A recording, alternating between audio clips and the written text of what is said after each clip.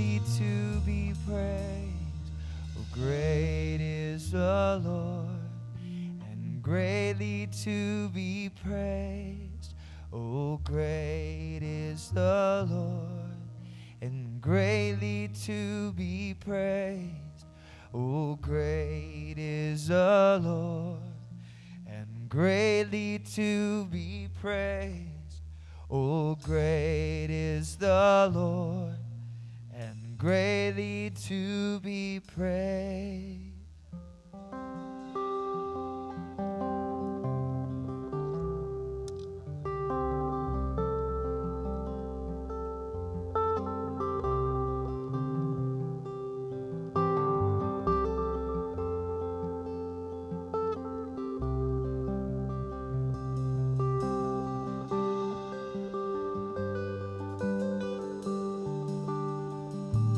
Jesus' blood and righteousness is all my life and fullness. The finished work forever sealed for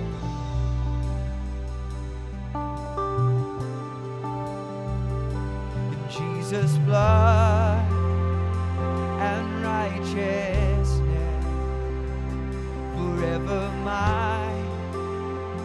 Confession is and of my Savior and His love for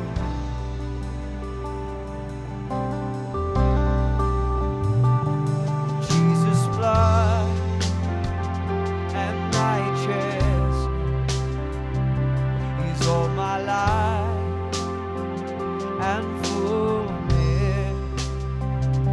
The finished work forever sealed for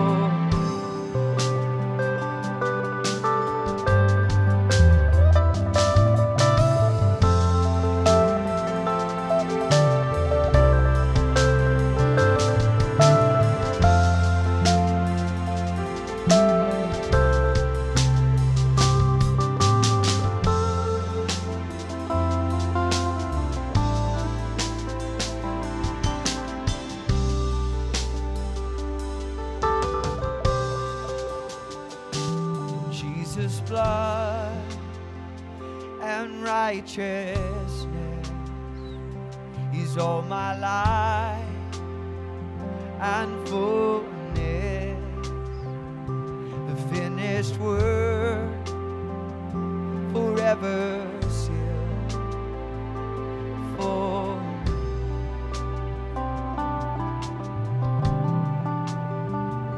in Jesus' blood and righteousness forever mine.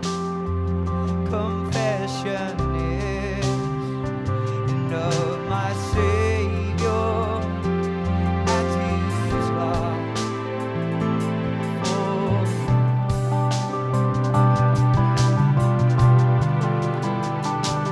Jesus' blood and righteousness is all my life and fullness. The finished work forever sealed for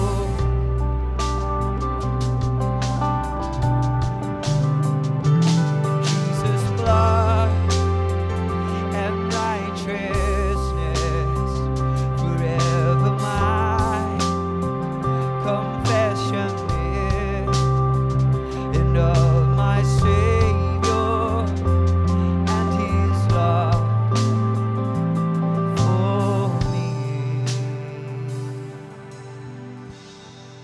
For Jesus' blood for my soul, and Jesus' blood made me whole, and Jesus' blood rescue and healing.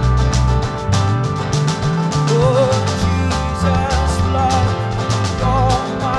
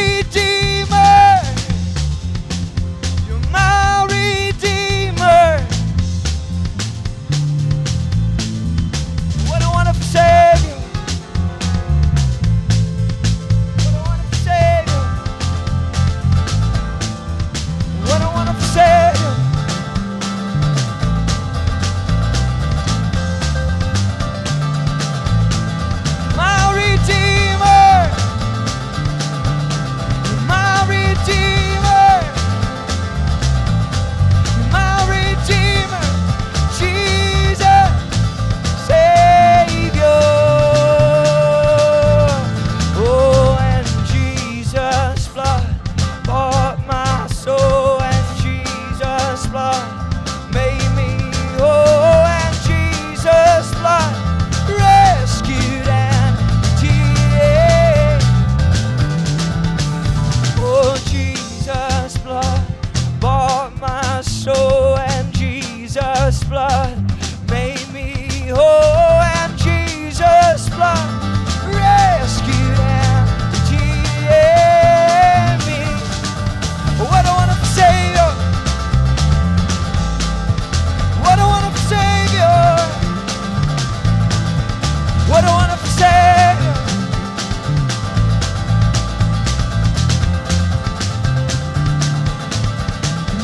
What great, great love!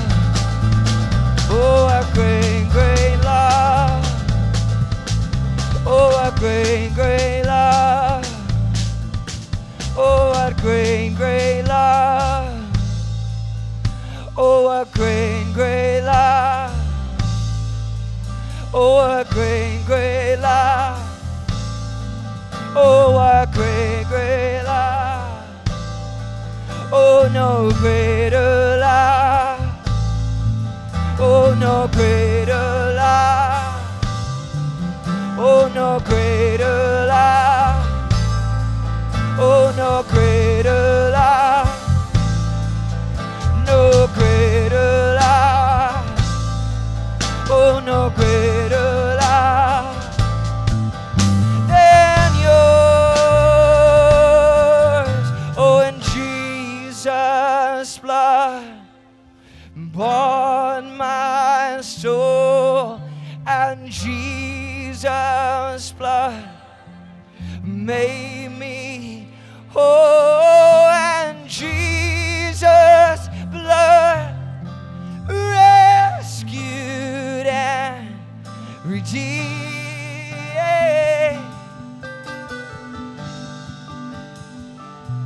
Oh, yes, Jesus' blood bought my soul.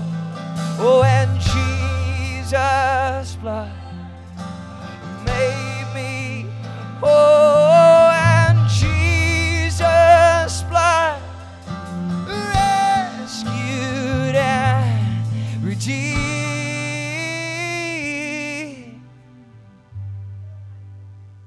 What a wonderful Savior! What a wonderful Savior!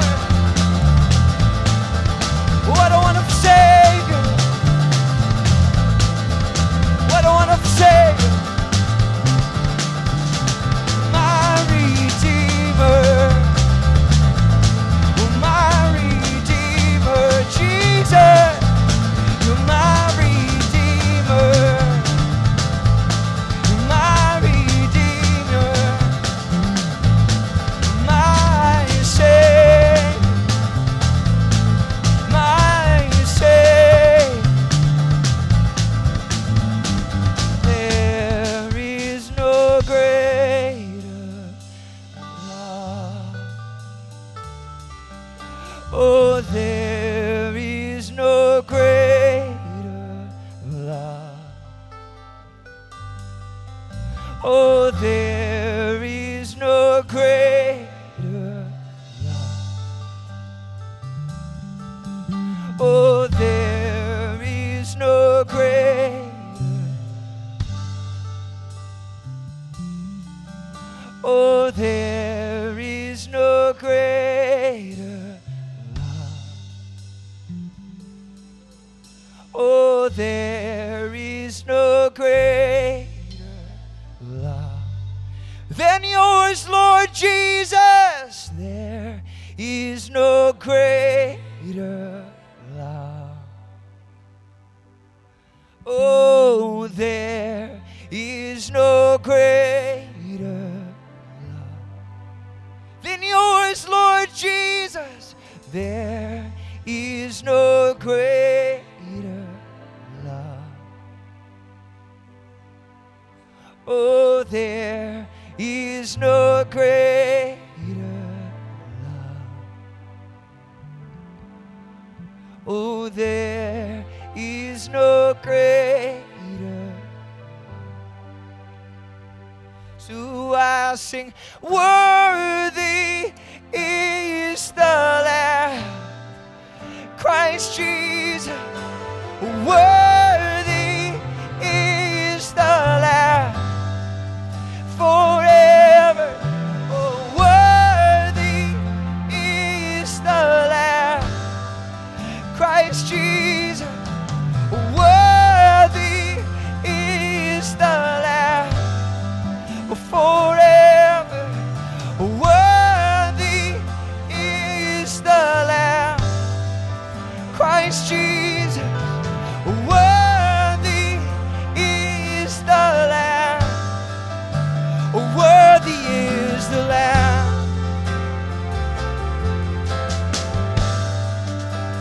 worthy is the Lamb.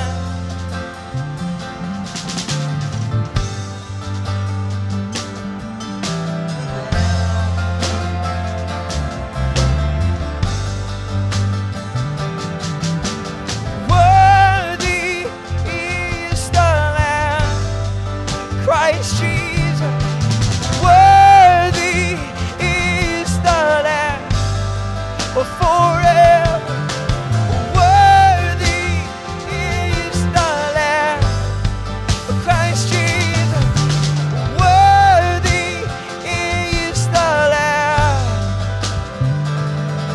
You're the King of Kings, you're the Lord of Lords, you're the Lord Almighty. Oh, you're the King of Kings, you're the Lord of Lords, you're the Lord Almighty. You're the King of Kings, you're the Lord of Lords, you're the Lord Almighty. Oh, you're the King of Kings, you're the Lord of Lords, you're the Lord Almighty. Worthy is the Lamb, worthy is the Lamb, worthy is the Lamb, Christ Jesus. Worthy is the Lamb, Christ Jesus. Worthy is the Lamb, forever. Worthy is the Lamb, worthy is the Lamb.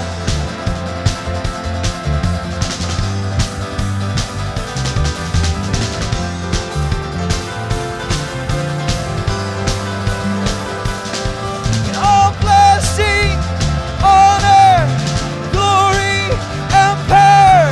All blessing, honor, glory, and power. All blessing, honor, glory, and power. Oh, all blessing, honor, glory, and power be to you.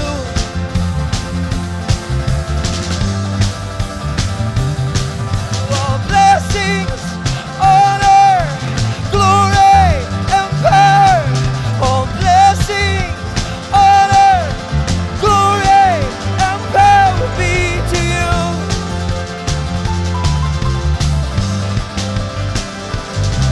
For worthy is the Lamb, Christ Jesus. Worthy is the Lamb, forever. Worthy is the Lamb, Christ Jesus. Worthy is the Lamb, forever.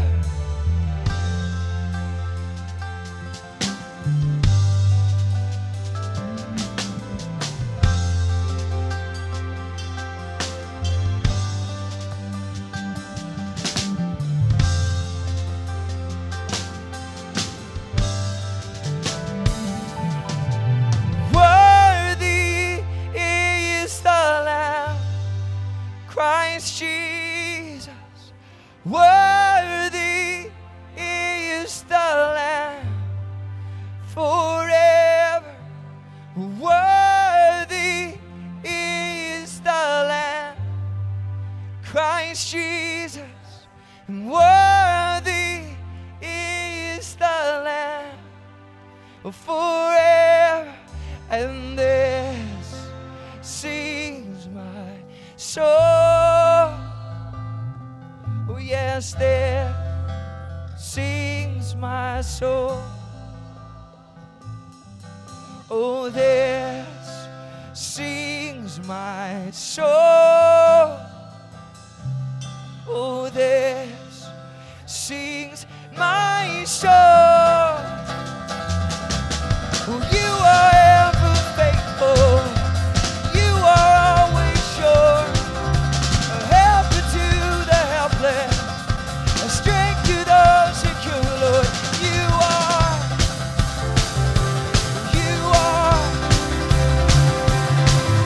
Oh, you are ever faithful. You are always sure.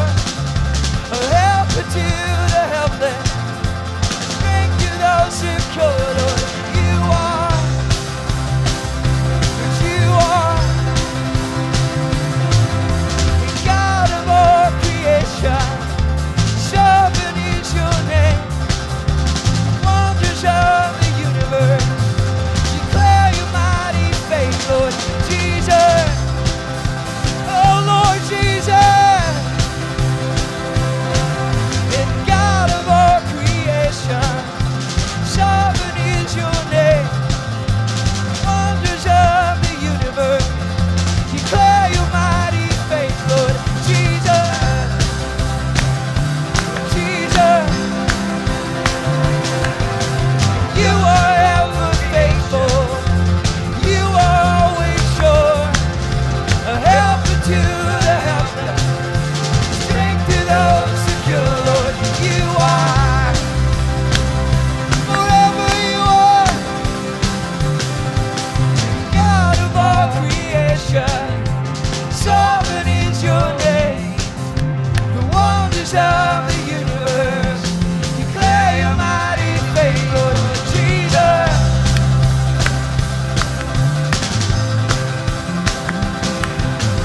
God of all creation. Sovereign is your name. The wonders of the universe. Declare your mighty faith, Lord Jesus. My salvation. You're my salvation. You're my salvation. Lord Jesus, you're my salvation. You're my salvation.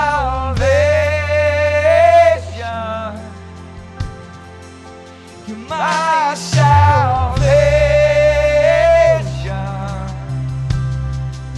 You're my salvation. My salvation. Oh, Lord Jesus, my salvation. Jesus, Savior, my salvation. Jesus, lover of my soul.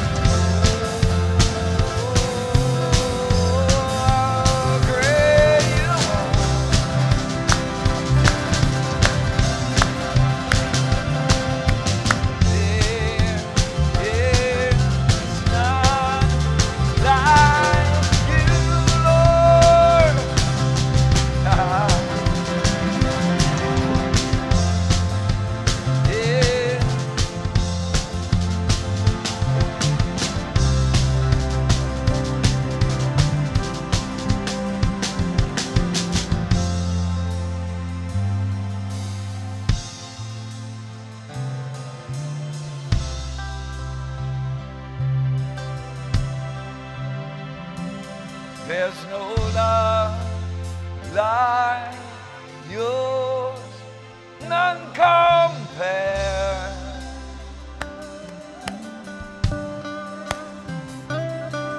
There's no love like yours, none compare.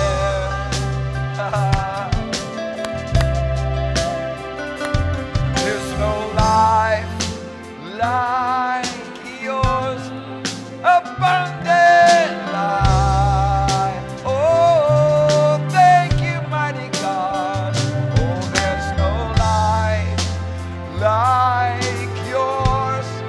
It's abundant life. Hallelujah. No love like this, none compare.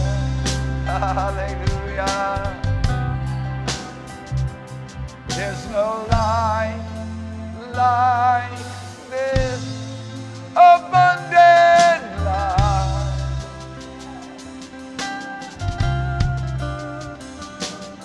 No life like this, abundant life. Hallelujah. And I will praise you, Lord, for your great salvation, oh God. And I will worship you, oh creation.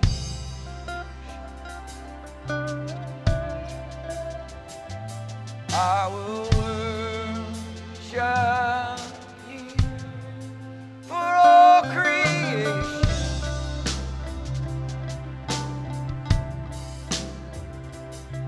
And I will worship you, age without end, oh God. To you be all glory and honor, all power and dominion. Lord, take your power, come reign. Take your power, come reign. Lord, take your power, come reign. Your kingdom come. Lord, take your power, come reign. Lord, take your power, come reign. Take your power, come reign. Your kingdom come. Lord Jesus, be exalted, be glorified, come now, be risen. Take your power, come reign. Oh God, take your power, come reign. Your kingdom come, your will be done now on this earth. Your kingdom come, your will be done now on this earth. Take your power, come reign. Oh God, take your power, come reign. Your kingdom come, your will be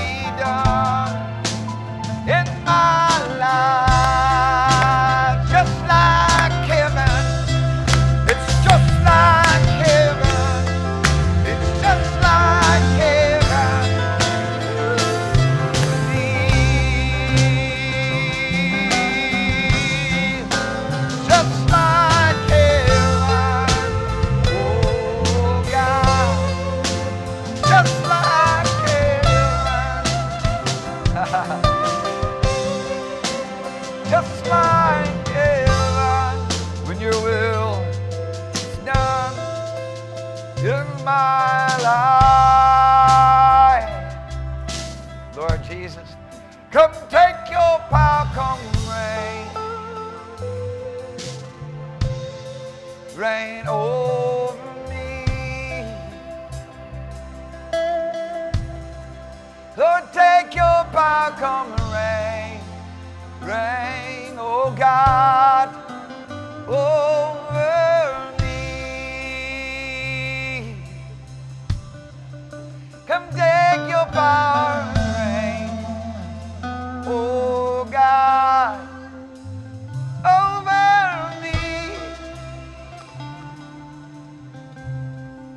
It's just like heaven, just like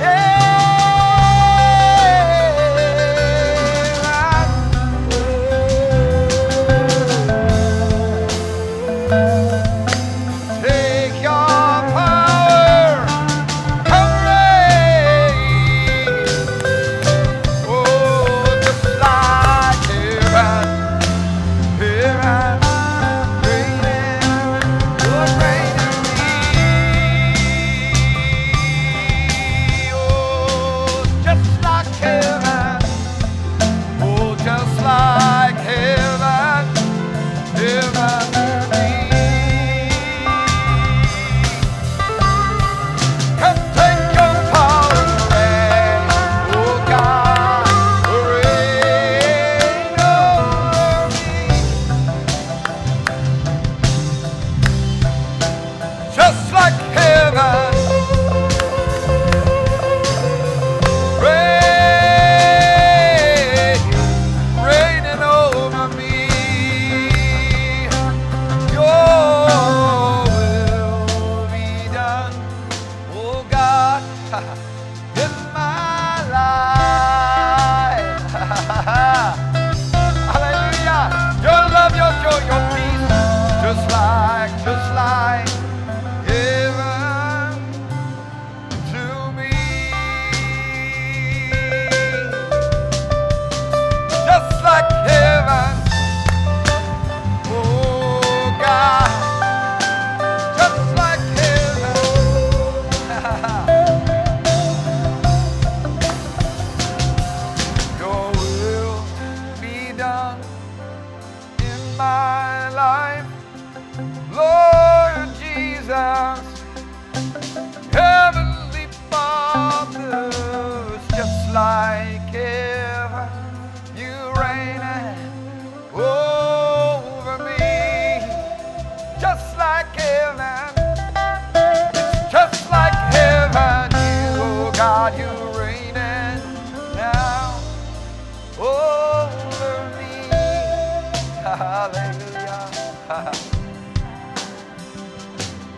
Your love, your joy, your peace, your amazing grace, your life, your glory, your power in me, just like heaven, just like heaven. Oh God, you now reigning over me, just like heaven.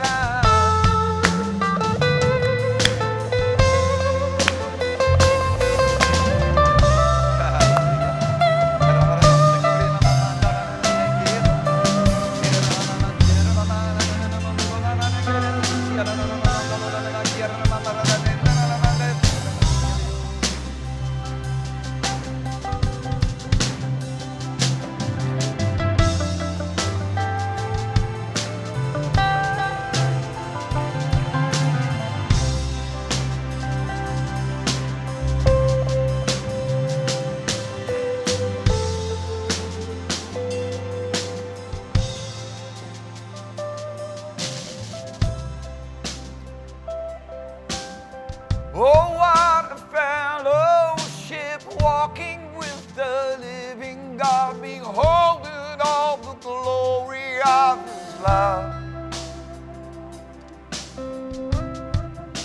Walking in this fellowship, walking in this glorious heavenly land. It's just like heaven. Father, come take your power, come and reign.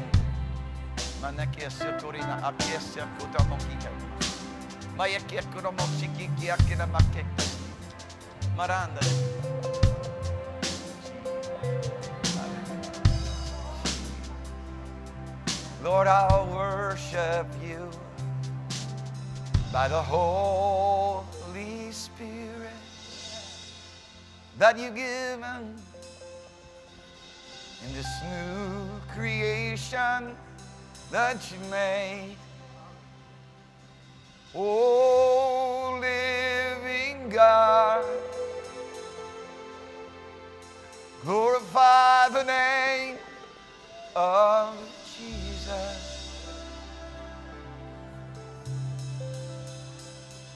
Holy Spirit, come make him known, revealed today.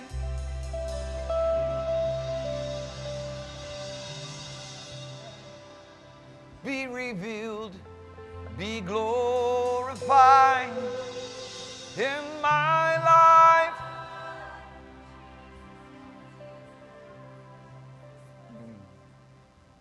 Be revealed, be glorified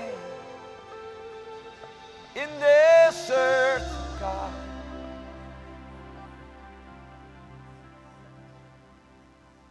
Forever and forever and forever.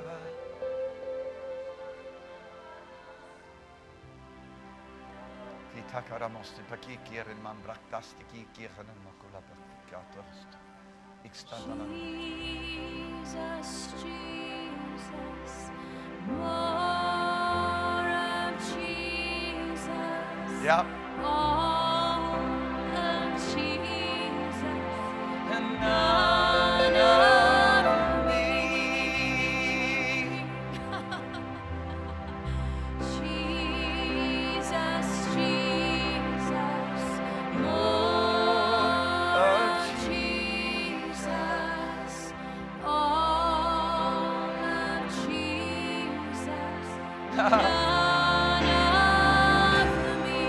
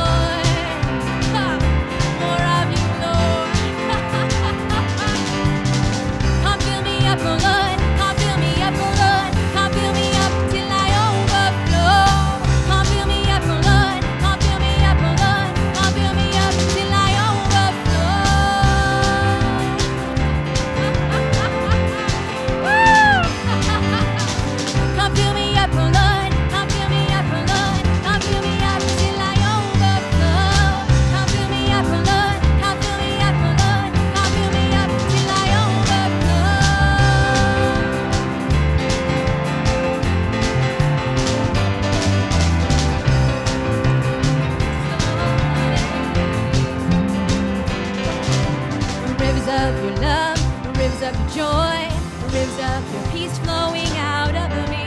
Rivers of your love, rivers of your joy, rivers of your peace flowing out of me. Rivers of your love, rivers of your joy, rivers of your peace flowing out of me now.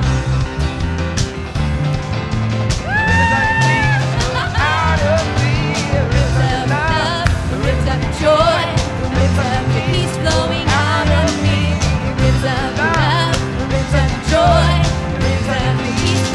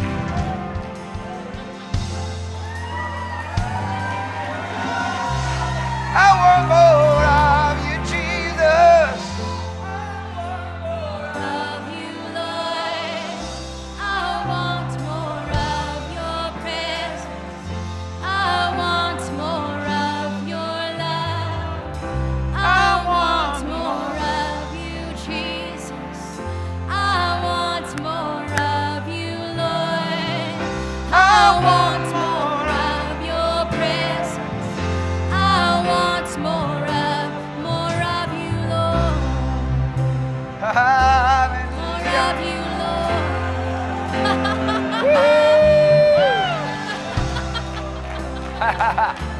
Hallelujah! Thank you for your presence. Well, I'm very happy to be in the abiding place this morning. I'd rather be here than any state in the United States or any other nation in the world. I love this church. I love the people in this place. Listen, if you're here today and you're searching for this place called Love, Joy, Peace, Life, you're searching for the realms of God, search no more. You know, I've even noticed that so many people, even in the church, as it were, they're searching. Somehow they haven't heard the message that the Lord's opened up the door and He came searching for us. He opened up the door of life to us and said, come on in. Step into this realm of glory. Step into this realm of love. I'm not searching. I've been found.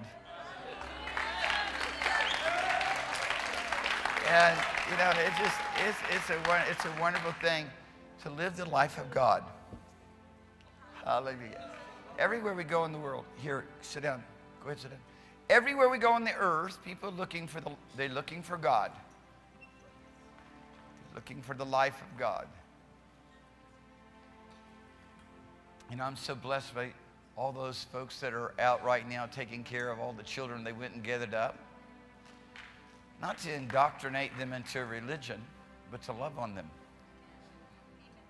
Because only God, the Holy Ghost, can reach down into the hearts of men and change their hearts and change their life. People want to change the outer part of men. They want to change the behavior.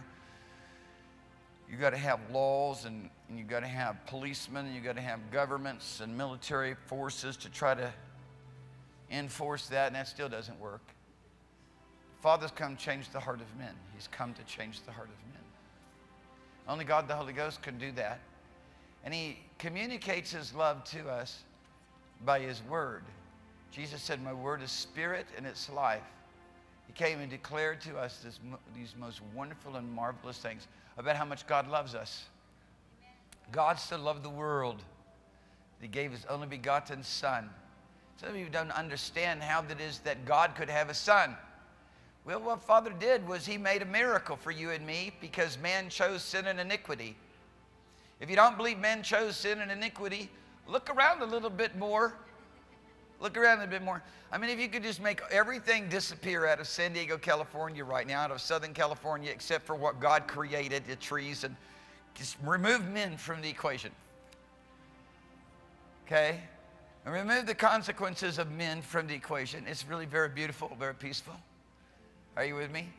It's very, it looks, now start superimposing upon it all that is, because we live in a very corrupt world. If you don't know it, San Diego has deep iniquity. Southern California has deep iniquity.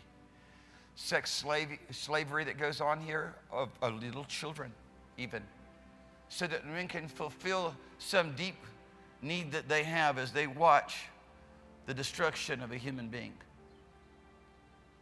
through the activities of demon spirits. Did you know that that's how a lot of people get their jollies? They watch demon spirits actively do something to destroy another soul, and that's how they get all fulfilled. God in His love and His mercy, looking at man and his sin and his iniquity and his corruption, said, okay, I'll be made like one of them. I'll be made like unto them. God worked a miracle, and you know, He made Himself into, as it were, to a holy embryo, and was implanted into the womb of a young woman and virgin of the house of David, a descendant of Abraham, descendant of Adam, so that He could take on our sins and our iniquities. Elizabeth, she's not in here right now, but Elizabeth's getting ready to do a Christmas play this year, and it's going to be entitled this year, Born to Die. Christ Jesus, born to die. Because we were like, you know, hovering around the manger scene, little baby Jesus, so beautiful, so peaceful. But he was born to die. He came into this world for one reason, to take upon his own self the sins of the whole world. You know, if there's anything I want people to walk out of here with today is the revelation that change for you is just one prayer away, but it's a radical prayer. It's a prayer that says, I'm done with my life. I'm done with my life. I'm done with living this life. I want to live your life. I want to live the God life. The Apostle Paul, who was called Saul of Tarsus, who was contemporary with the Lord Jesus Christ as he was growing up. A lot of people don't realize that basically, you know, Saul of Tarsus was pretty much the same age as Jesus. So while Jesus was growing up in Nazareth, being just silent about who he was, being in subjection to his mother and to his father until the time that he should be revealed to Israel as to who he actually was, Saul of Tarsus was sitting at a very famous rabbi's feet, Rabbi Gamaliel, of whom there is much, you know, written literature about even to this day, learning about how he might somehow, through mitzvot, through giving himself to learning righteousness and giving himself to the commandments of God, get a little closer to God. Might attain unto a mystical fellowship, and one day potentially, if enough mitzvah is done and enough righteousness is done, an acceptance by God, a fellowship with him, to be able to sit at the table with the Almighty. And that isn't some concept of, you know, this elite class. This is just being able to fellowship with his love, his joy, his peace, his life. Because if you haven't noticed, the world lives in hate and strife and envy. I mean, there's destruction all around us. Somebody said, well, we think that the men are starting to become better. Are you kidding me? Well, you know, someone said, well, compared to the Roman Empire right now, the Western civilization doesn't look too bad. Are you kidding me? Look around, dear people. Look around. Look a little bit further. Look a little bit deeper. Look under the layers of that which seems to appear on the surface. Man at the very heart, his very heart is full of sin and iniquity and everything unlike God. And here, he gave his laws, he gave his commandments, gave the instruction of his ways through his servant Moses. And here comes Saul of Tarsus wanting to understand, how can I begin to learn the ways of God? How can I begin to take a hold of what life is really all about? Hoping for one day that there's a possibility he could be acceptable to God. He could truly be acceptable to God. Then one day, as he was persecuting the church, because he was a zealot for the law of Moses, he was a person persuaded that anybody who messes with this wonderful declaration and revelation of God's worthy of death. Anyone who come along and distort it and pollute it and somehow hide the only possibility of man being able to escape this destruction that he's imposed upon himself, that person's got to be taken off of the earth and no longer allowed to exist, has an encounter with Jesus. The one who came, bore our sins on the cross so that you and I could go free, not of just a guilt and a shame and a consequence of sin, but we could go free of a nature of it. There's people running around right now, they're just so full of the lust of the flesh. All they can think about is finding a girl or finding a guy. And all they can think about is not how to love, but how to somehow fulfill some self-gratification that is insatiable. It's an appetite that is going to go, it's like a parasite. It's the worst kind of thing. And they call it normal, they call it natural. It's normal and natural in the realm of sin and iniquity, in the realm of demon spirits. Has nothing to do with the life of God. The life of God is all about love. A love that is impossible to know or understand until you and I have a heart change. All we can know about is love that has a selfish motive for self-gratification, for our own purposes. Something to fulfill a need that we have for ourselves rather than to bless someone else and to fulfill a need that they have, to be loved. God so loved the world that he wasn't willing to see men full of sin and iniquity remain there. I think that the most puzzling thing to me is that men have been able to see this wonderful glory of God and his goodness, and they still love sin. Because this really comes down to one of two things. You either into sin or you into righteousness. And when all of a sudden you get into righteousness, you get into this love and this joy and this peace and this purity and this goodness, you discover there's no way to live it. You got to have a heart change. God comes and shows us a whole other way of living, opens up the door and provides for us the ability to lose our life, to no longer live, but to literally have his life, to receive the very life of God. Everybody's got a choice. You can choose. You want your life, you want the ways of men, or do you want the ways of God? And when you get serious about this, when people get serious about it, and I've seen people in every religion get serious about wanting to get out of the sin and iniquity, but there's no way out. Saul of Tarsus was sincere about wanting to get out of sin and iniquity, about wanting to know God, but there was no way out. He describes it in his writing in Romans chapter 7. He describes what it was like to live as the people that were chosen by God for one purpose, to bring forth the Savior. God couldn't bring forth the Savior in the jungles of the Congo. Because if you've ever been in the Congo, it's wild and it is weird and it's dark. Anthropologists say, leave the people of the Congo alone. Leave the people of Irian Jaya alone. You don't know how wicked and how twisted it is. There's no way the Messiah could come forth in all of that mess of literally worshiping demons, evil spirits. You know you're worshiping evil, but you're doing it so that you could appease the evil so that it won't destroy you. Take away your children, take away your crops, all these other things that goes on in the superstitions of men, but they're superstitions well founded in the tyranny of darkness, tyranny of demonic manipulation. Saul of Tarsus looks and beholds the door.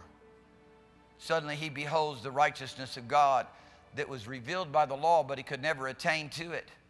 A righteousness that he could see and understand when he viewed the commandments of God. But every time he would try to give himself to walking in this way of love and life and goodness and godliness, he would find that there was still on the inside of him a nature that still envied and still was full of strife and still was full of lust and still was out of control. Why? Because man chose darkness. He chose to walk in a realm of allegiance to the demonic rather than a fellowship with the divine. Suddenly he encounters righteousness. He encounters the righteousness of God. And that which was once mystical to him, so that he was trying to acquire through obeying God's commandments and doing everything he possibly could do to please God as he revealed himself through the law that he gave to Moses, to the people of Israel. He finds all of a sudden there's a new life to live. Jesus said, he said, Saul, why do you persecute me? He said, who are you, Lord? He said, I'm Jesus. I'm the one who came, bore your sins at Calvary's cross, died for you, went down into hell, have the keys of death and life, and have raised up again so that you can have a transformation of your life. There's a lot of people who come into Christianity only for just another religion. It's just another religion. There's no heart change. There's no nature change. They still just talking bad about people and other ones and pointing fingers of accusation. They have no demonstration of his love, no demonstration of his joy. They have no demonstration of his peace. Saul wants to begin a bit about envy and strife. Just maybe a little bit different context. They do it a little bit different way. Maybe not running to all the bars and nightclubs and doing all that thing anymore. You know, looking, searching to try to find something that will fulfill them, make them happy. in that realm. Now they're doing it in the religious realm. And it's the same way with every other religion out there. I don't care what, Judaism, Hinduism, Buddhism, Islam. I don't care what it is. Believe me. We were just in Kashmir, and we had a devout Muslim driving us around. But as soon as he got perturbed a little bit, he was ready to go beat some people across the head, wasn't he? He said there'd be all pious and talk about this thing, that thing. But as soon as the person didn't even do anything, I'm like, I'm embarrassed that this guy's my driver. I don't even know who he is. He's hopping out of the car, right? Going to slamming on the person's fan, banging on the windows, screaming at him, ready to kill him. Man. Things weren't going his way. He wasn't happening fast enough. I don't know where they thought. I don't know what was going on. Well, I know what was going on.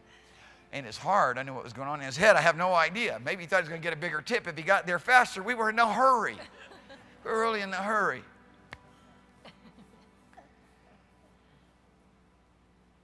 You know, he said to me, he said, you know, we all worship the same God. And I thought, Lord, how do I answer this man? Where it's just not something that he's going to, I don't want to argue with anybody. I'm not interested in arguing. Well, what is arguing going to do? Arguing just make the matter worse. I'm not interested in arguing. How do I answer this guy? So I said to him, as the Lord spoke to me, I said, you know, it's really, I'm surprised. I'm amazed. I had no idea that you guys worship Jesus. You know, he's shy.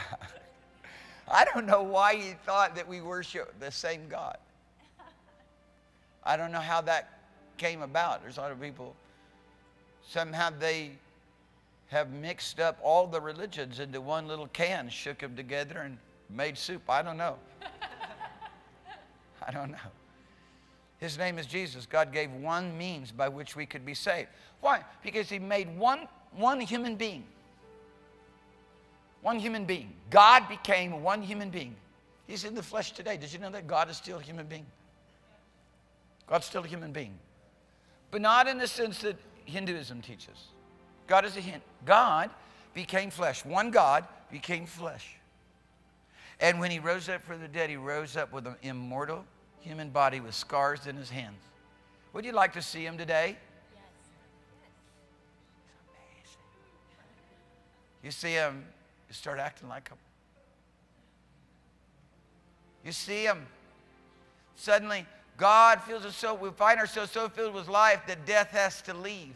The death of disease, the death of sickness, the death of fear, the death and the corruption that is in lust and iniquity has to leave.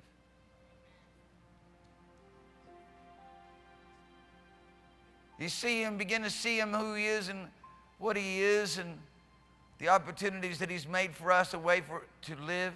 Suddenly you realize you've been sipping out of the septic system all your life, thinking it was delicious. It's all the emotions that you knew, all the feelings that you knew. Men live in sorrow, men live in shame. And God's made a way for us to be able to step out of all of that and come into joy unspeakable. Amen. So that we can be redeemed. And the redeemed of the Lord come with singing unto Zion. What is Zion? Zion's heaven. It's a heavenly realm. What is the realm of the Holy Ghost? It's heaven. I'm living in heaven right now. People say, well, I don't believe in loving God and send anybody to hell. No, people send themselves to hell. They're making choices every day. I make a choice to live in heaven. Me too. Jesus is the only way. He's the door. He's the only means to go into this realm. Some Buddhist priests sitting around going, they were in a meeting, and there was a healing meeting. And they said, how do you do that? Because they try to whip themselves up into a state that is it has a certain similarity to the realms of the Spirit of God, but it's still foreign. See, Satan can manifest himself as an angel of light. He knows about the anointing. And he can give you a state, almost a feeling of ecstasy. And in that, if they get to that realm, there can be signs and wonders and miracles. I mean, you were practicing Hindu. You understand that. Of course, Buddhism also shared of Hinduism. And they say, how do you do that? How do you get in that state? What do you mean? I live in this. I don't have to whip myself up in it. How do you do? This is the salvation that Jesus brought. This is a new creation where He changed my heart. He changed my heart and He changed my spirit. I don't have the same heart I was born with. Both my parents, ministers of the gospel, but I don't have the same heart. That they gave me a wrong heart because they're descendants of Adam. And because of Adam's sin and transgression against God, sin came and possessed all humanity, so that we were born in sin and every day taught to be like the powers of darkness, to have all of our feeling, our gratification, our need, our emotional desires wrapped up in things that belong to a realm of destroying somebody by our acts of self-gratification. All sin has destruction to it. All the way to sin is death. I don't care how you pare it down. People get lost in the forest because of the trees. Get yourself a 30,000-foot view of life and just look at it in real simple terms. It's either godliness and righteousness, or it's sin or it's iniquity. It's either bringing a blessing of life and liberty and setting people free and concerned and caring for them more than for yourself, that you're willing to die for them, or it's a self-gratification and imposing upon them whatever your need is at the expense of their own existence and well-being. Sure, this is humanity. Look around.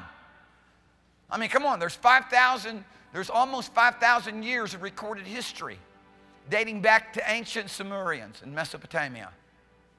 Look, the data's in, people. There is no questioning about the difference between the realms of light and darkness, good and evil, truth and lying. There's no. A place of righteousness in the sinful state of men in the heart of iniquity. I think so. What's amazing to me is that God comes and He shows His love, and He shows His glory. He shows His beauty and His splendor, and shows His love and His joy and His life. I mean, just when you step into heaven, I mean, heaven is a beautiful, beautiful place. I mean, I'm in heaven right now. Heaven is communion with God. It's where He takes over your emotions and your passions and your feelings and your desires and your appetites. It's a place of absolute peace that passes understanding.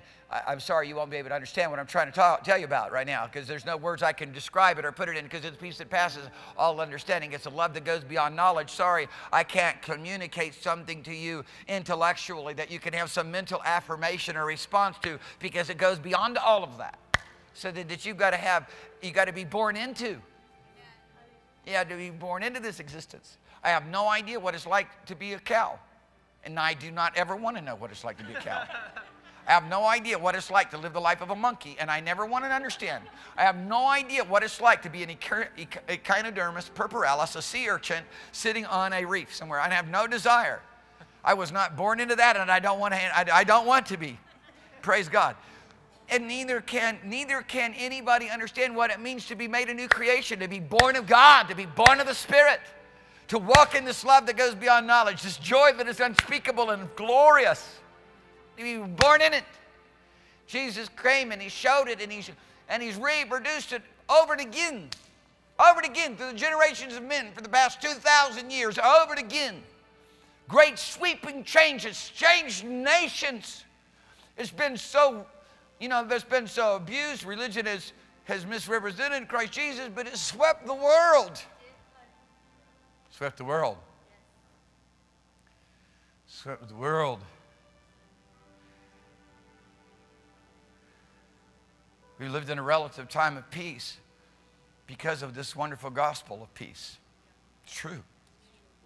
I don't care how you look at it. Just go, make yourself a student of history. Just turn the pages and look. Something happened. About 2,000 years ago, something happened to humanity. Something happened to the nations, the populous nations of the world. Something began to happen. Shifts begin to take place. I mean, there's still, as we've seen, the World War I, World War II's, and all those things that stretch back, and the oppressions of men. I'm not saying that there isn't, but I mean, there is still a shift. Christ Jesus came into the world, and an opportunity was given to all men to come into a fellowship with God that before was not available. Was not available. God called Abraham. He separated himself, one man from Mesopotamia, one man of the descendants of Adam. One man. and said, listen, I need somebody, I need a family. I need somebody who will walk with me, somebody who will allow me to teach them what life is all about. Abraham was willing to do that so that God could bring forth the Messiah, could bring forth the Savior. And He's come and He's here. And this light shine in the midst of darkness, and men love darkness, and men love sin rather than righteousness. They can say all the genuflex and cross themselves and how much they believe in God and gods or whatever, but they love iniquity at the end of the day. The verdict's in. They love sin. They love the wages of unrighteousness. They love the oppression. They love the destruction that heaps upon them this sorrow. And they don't love the sorrow because it's deception. Nobody would love sorrow. Have you ever met anybody who loves sorrow? Pain? Torment, fear? No. If men have a choice to say, you can live all day long in goodness and joy divine, there's not a person in their right mind that would say, oh, I don't want that. But what happens is when it comes to something that is for them a higher priority, self-gratification, these things that Satan has taken into the realm of deception and made bigger needs. They're not, but he's deceived men and made them bigger. He's made lust, sexual immorality bigger than joy. You can't have both of them. He's made hate or your response because somebody did you wrong bigger than love. Can never have the both together. Think about it, people. I just want you to think about it.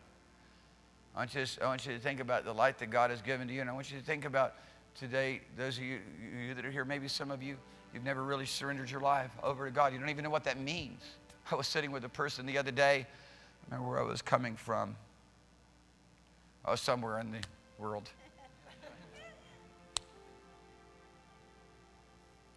And she was from Armenia. And she was asking me some questions. I said, well, Jesus Christ, He came as the Savior to the world. She says, what does it mean, Savior? I've never understood this thing. Raised in the Armenian church. Armenian church goes back to the 3rd century. Has no idea what it means. What does it mean, Savior? That's really the bigger issue of the problem that we're facing. People who come into Christianity as any other religion, they have no idea really what it really truly means to be born again and made a new creation, that He's come to deliver us from darkness and from an evil nature, from a twisted desire, to fill us with the ways of His love and of His life and of His goodness. Not something that we attain to, not something that we strive after, but something that we're gifted by. So much so that the Spirit of the Lord comes on the inside of us, and He's like a wellspring springing up. He's like a river flowing out. He takes control, as it were, of our whole life. I mean, we still can make choices. We can still choose to hate if we want to, but why would you hate when you can live in love?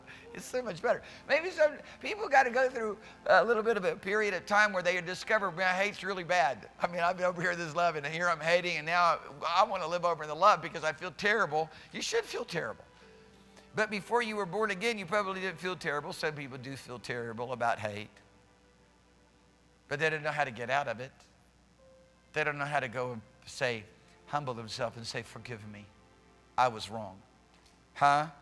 People don't listen to understand. They listen to reply. You understand that? Yes. It's men. It's men. God came to deliver us from that.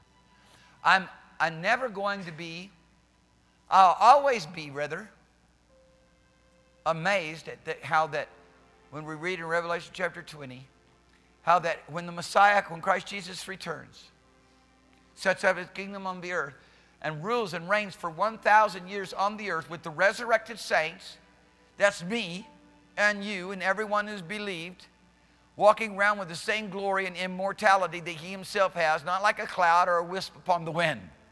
Huh? But in a physical, literal, living being body with angels and all the glory of heaven and the beauty and the splendor of all that will be. For 1,000 years, humanity will there live with God and His saints and enjoy this place of peace. There will be no lion with a need to go and destroy a lamb. They eat grass just like the cow. Hallelujah. Just slight little enzyme adjustment. Biochemistry simple. Don't worry too much about it. Teeth will recede. He'll chew the cud. The adder will lose its poison. This is what it'd be like. There'll be no more killing or destroying. For 1,000 years, Satan is bound in his iniquity and his influence. And yet, at the end of the 1,000 years, the Scripture says, men will be gathered unto Satan as the sand of the sea. Innumerable. They will not want to live in the righteousness. They will not want to live in the love. They will not want to live in the joy. They will not want to live in the peace. They will not want to live in the glory. They will want, rather, they will have a higher priority to fulfill the gratification of the pursuit of their own desires. Which is, it is such, think about how evil that is. That you've got to destroy another soul so that you can feel a moment of joy and ecstasy. Look at it for what it really is. Look at it. Look at sin for what it is. Somebody said, I can't help myself. I'm just going to live in it. I can't help myself. I just have this great need for it. You need a heart change. If sin and lust and destruction is better to you, and immorality and your success at the expense of others' failure, you need a heart change. That's why Jesus came. That's what it means for him to be Savior. He came to deliver us out of the realms of darkness. There's two great events that happen in the Old Testament that helps to describe him as Savior a bit more. But it's still far more than this. Number one, when Abraham discovered that his nephew Lot had been taken prisoner by the 4 great kings who invaded the territories of Sodom and Gomorrah, and all of the other cities joined, and the 7 kings joined unto them. These are historical figures, people, okay? What Abraham did was he took his few servants, with the authority of God, went and he defeated these confederacy of great kings so he could rescue his nephew out of their imprisonment. Are you with me? That's Savior. That's deliverer. Lot didn't say, no, leave me alone. I want to be here in prison. I like what they're serving. I like their food. I like their drink. I like their clothing. I like to be their slave. They treat their slaves really good. I'm living better as their slave. Are you listening to me? Yes. Then the great event of where Israel is visited by God and delivered out of the tyranny of Pharaoh in the empire and kingdom of the Egyptians. That's where Moses' big day and moment was. That's where we read about what we call Easter, which is a mispronunciation, a misapplication of what this is. It's the Passover. It's the God delivering his people from the hand of tyranny and bondage and darkness as slaves. There's nothing that describes what it means to be delivered as, there's nothing that describes better what it means to be saved. Because Pharaoh would be the perfect type of Satan, holding you and I in a place of bondage and slavery. The only difference would be that perhaps maybe everybody wanted to get free of having, or most people wanted to be free of being a slave in the mud pits of Goshen, making bricks for the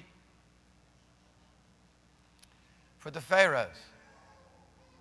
But it wasn't long. They wanted to go back to the garlics and the leek and the food and the comforts, which I can't really even begin to relate to. How can you go back to the comforts of slavery?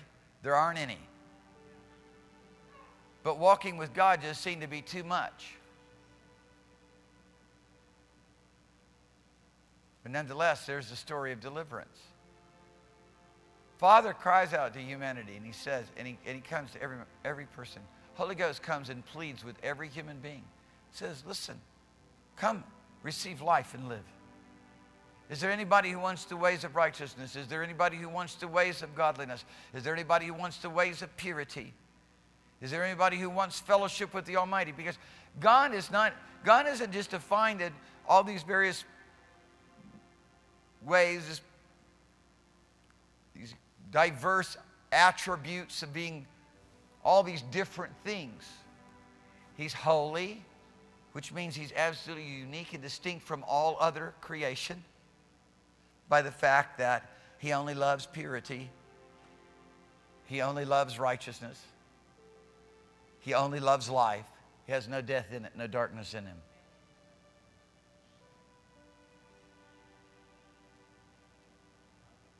I want to read 2 verses of Scripture to you, try to tie all this together, and then ask you whether or not you want to continue on with your life or whether you'd like to have God's life. Because God's life comes to you as a free gift. I can't sit here and intellectually explain to you, describe to you all the problems and the complications of your life and the situation of humanity, and give to you all a convincing argument of its origins and how it all came to pass.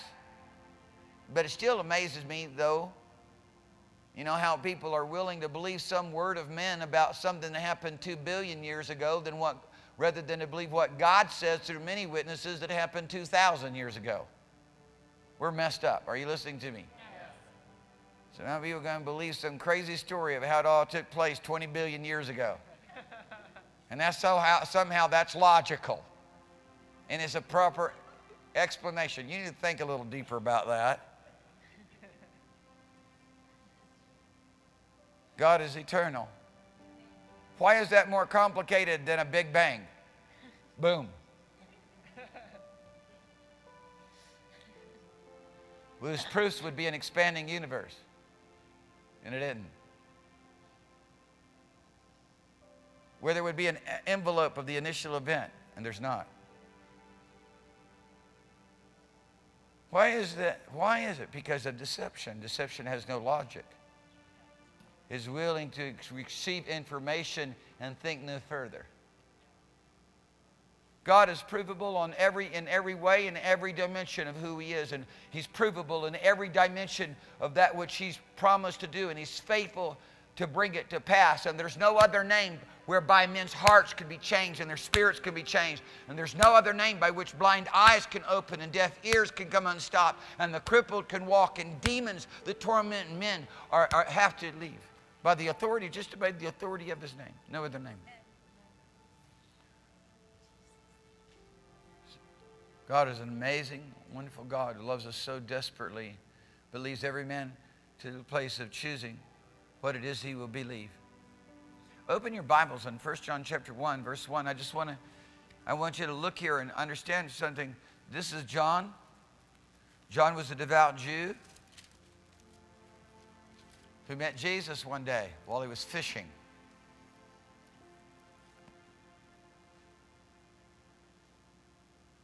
And his brother James was also in the picture. And his partners Peter and Andrew were also in the picture. John was with the Lord Jesus from the very beginning. And he said, that which we have seen and that which we have looked upon, that which we have heard, that which we have looked upon, our hands have handled of the word of life. Here, let me have somebody's Bible, and I'll just, rather than quote it, and that way you guys will know that I'm reading it.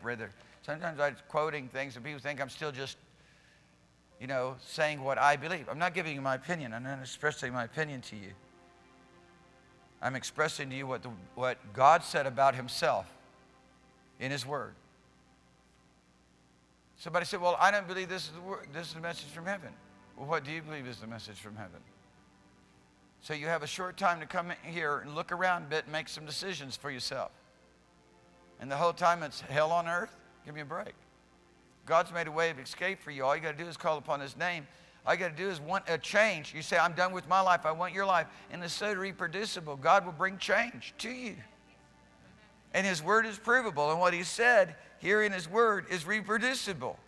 I mean, how much more evidence does a person need? And so here John says, he says, that which was from the beginning, which we have heard, which we have seen. Are you looking at that? Yes. With our eyes, which we have looked upon, and our hands have handled the word of life. Look at this. He's personifying who Jesus is. Because he's already said in John 1:1, he said, in the beginning was the Word was with God, and the Word was God. And all things were made by him, and without him was nothing made. And then you jump down to verse 16 of John chapter 1, it said, and the Word became flesh. God, eternal God, became flesh. He took upon the robes of sinful flesh so he could condemn sin in the flesh and say it doesn't belong here. So that he could show and prove to all creation, all angels and powers and authorities and men, everything that is, that sin does not belong, that evil and iniquity doesn't belong in that which was created in the image and the likeness of God. And then in that place of authority, he was able to take upon himself all our sins, because he needed to die for his sins. God took upon himself the sins of the world to destroy it so that you and I no longer would live in sin and live under the bondage and the tyranny of the influences of demon spirits. This is what we're talking about when we're talking about salvation and deliverance. And this is where people are confused. The Lord has called you and me, he says this. He says, come be crucified together with me. A miracle. Not a process, a miracle. It says, be buried with me by baptism into my death. Not a process, a miracle.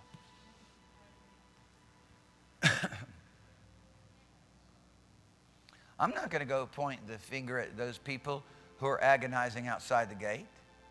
I'm going to put my arm around and say, come on in. Are you listening to me? People point their finger, if he was a Christian, if he blah, blah, blah. Give me a break. Love on them, get them in. Jesus said, narrow is the way that leads unto life, and few there be that find it. Broad is the way that leads to destruction, and many on that road. He made it very clear. He defined it very clearly. Because men love darkness. Not because of an intellectual process, but because men love sin. They love unrighteousness. They rather practice wickedness. It's true. They rather do it themselves in their own pride and arrogance. They love it more. It's not to say that they don't love righteousness or admire it to some degree. It's just that they love sin more. They love their own way more. Here John says, I saw him. We looked at him. We handled the word of life. He says right here in verse 2, it says, for the life was manifested. The life. The life. He is going to end this epistle by saying, he that has Christ Jesus has life. He that does not have Christ Jesus does not have life. They're dead. They're spiritually dead. Separated from God. Looking around, wanting to do it their own way, willing to. I was with my wife and I. She's in Oregon right now. But we were sitting. I was on. I don't know where I was going. Forget about it. But at any rate, I was in an airplane on a long distance trip. I was writing. I was having to make some deadlines for for the book that I'm working on right now. And the Spirit of the Lord said to me, he says, talk to the girl beside you. And he gave me a specific thing to say to her. And I said, Lord, no. She doesn't want to hear a thing I got to say. He said, the Spirit of the Lord told me, he said, you tell her she needs Jesus. That's it. And I'm like, no, Lord, she doesn't want to hear. She doesn't want to listen to me. She wants to be left alone. Anne's sleeping because Anne was between me and the girl. And so I went typing, and the Lord said, you tell her what I told you. I said, Lord, please. I got this deadline. I'm not kidding. I'm just having an argument. I'm trying to convince the Holy Ghost that she doesn't want to listen. Isn't that stupid? We can be stupid at times. And that I ain't got a deadline and sleeping like he doesn't know. Really, I didn't want to talk with her because I didn't want to get entangled by it. I know the drill. It wasn't, it wasn't that I was just going after my excuses. I know the drill. I've been through the drill so many times. I know what they're going to say. Please, Lord, she doesn't want to listen to her. I think I got to say. All I'm going to say is babble to her. So I'm not listening to the Holy Ghost, okay? So the anointing to write the book is now gone. Before I'm just typing just as fast as I could type. Now it's gone. So I decided, well, I'm going to get up and go to the restroom. All the way, I said, tell her she needs Jesus. So I get in the restroom and I say, okay, Lord, I'll tell her. So I go back, I sit back down by her. Anne's awake by this point in time. I said, do you snowboard? Trying to find some way to just, try to help her. I should have just told her what the Lord told me to tell her right off the bat. She's on her way to Colorado. So I just, it's time to go snowboarding. She tells me no. Real bluntly. Cold.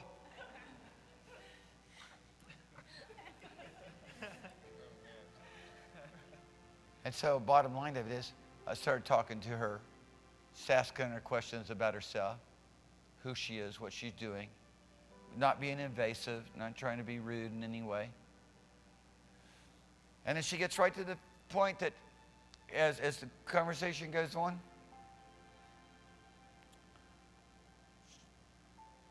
I said, you need Jesus. I said, the Lord told me to tell you need Jesus. She said, no, I don't. I said, yes, you do. She said, no, I don't. She said, yeah, you do.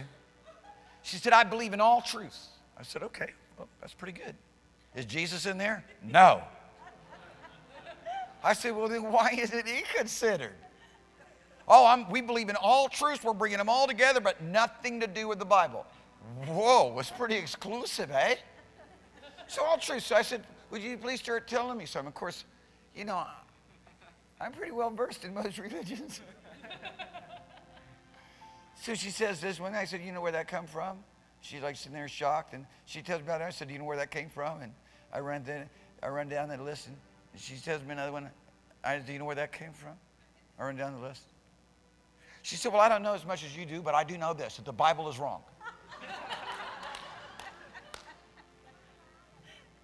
All I really needed to do is just tell her she needed Jesus, because this conversation was exactly what I did not want to get into.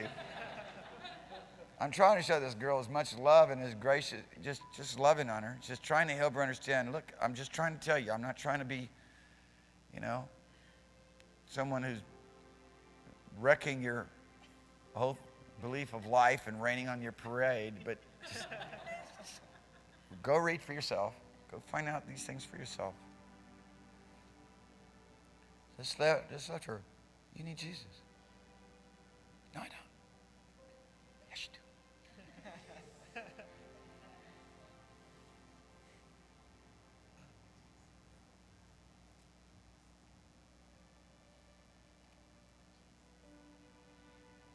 Sometimes it's the simplest thing changes people. I watched as God just began to melt this girl, and she was trying to make up for hollering at me.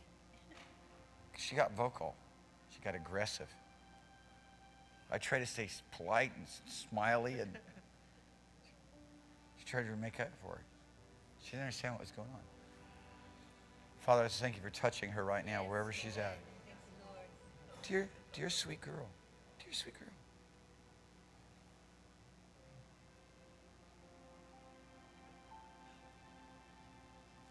John's going to give us a witness of something. It's not make-believe. It's provable. This actually was written by him. It's provable. We have extant manuscripts go back to 2nd century AD. It's provable. This was written by him. This is what he saw. This is what he experienced. He walked with Christ Jesus. He was the one who wrote the Gospel of John. He's also the one who wrote the book of Revelation. He wrote these epistles. He's the one who gathered together all of the New Testament documents. He's the one who was exiled on the Isle of Patmos and ultimately released by the Roman Empire. Okay, are you with me? He's telling us what he saw. He's telling us what he experienced. And people want to come up against it and say, no, it didn't happen. Well, then what basis are you going to tell me that this didn't happen? Because there's historical basis. And here there's not only historical basis, but more than that, there's spiritual basis, because there is a reproducible event that will happen in every person's life who is willing to hear the Word of God. Because God's Word, only the Holy Ghost can change your heart, but God's Word is a vehicle by which that change is communicated. His Word is spirit and is life. How is it that you would just refuse this hands down? No, I'm not going to agree. No, I refuse. No, I will not accept it. No, I won't even knock on that door. Well, I'm going to tell you right now, God's knocking on your door.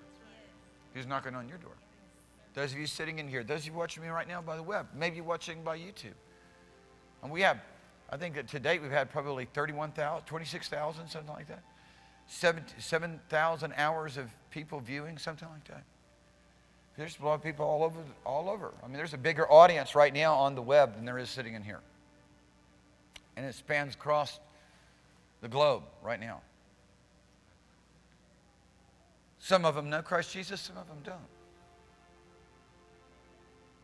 The opportunity is open to everybody, but don't say it's God's fault. It's always people blaming on God while they disobey Him. Wait a minute, how you can blame this on God when you're the one disobeying Him? You're the one defying Him. How you can say it's His fault? How you say it's His problem? No. He's the answer. He's not the problem. It's our decision and our choices that we make at the end of the day that has the impact upon the state of our well-being or the lack thereof. Here's John saying, we've looked at Him, we've handled, here is the life. We are the ones who saw the life. The life was manifested to us, and we've seen it. And bear witness unto you of that eternal life. Personifying Jesus as the eternal life, which was with the Father and was manifested unto us. I want to take you real quickly from here. I'm going to take you real quickly from here to a concluding remark on this. Real quickly, just hang with me. Try to hang with me. I know that you guys are used to, being, entertained by commercials that are targeted to capture your attention and hold it for 10 seconds because that's the span of human attention. But we got something else working on our behalf here. Just look at this verse of Scripture. He's declaring what he saw, the eternal life, the glory of it, handling it, touching it, seeing it, hearing it. It being Christ Jesus, the eternal life that was manifested unto them. He says to us that which we have seen and that which we have heard, we declaring unto you, so that you may have fellowship with us. And truly our fellowship is with Christ Jesus and the Father. Can you see that right there? The Messiah, Christ Jesus.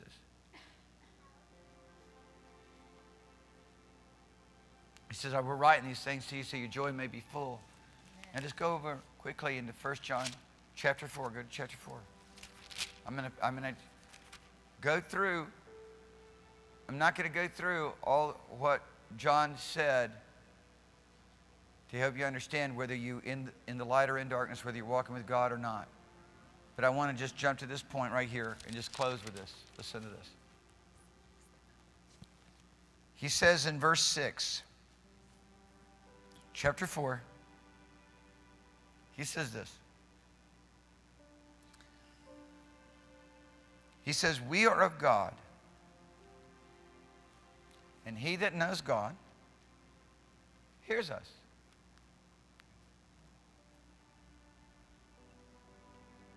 And that he that is not of God will not hear us. And this is the difference between the spirit of truth and the spirit of error. God comes, made flesh. Christ Jesus says, my sheep hear my voice, and the voice of another they will not hear. He says, he makes it very, very clear.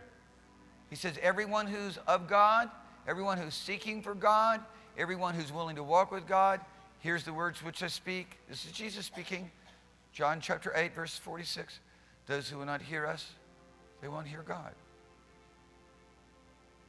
And what is the Lord speaking? Is he speaking, here's a religion that you can now have so you can have a banner and go fight against everybody else? So that you can have a unique concept of what the world is and what life is all about. No, he's just simply saying, here it is. Come out of darkness into light. Come out of death into life.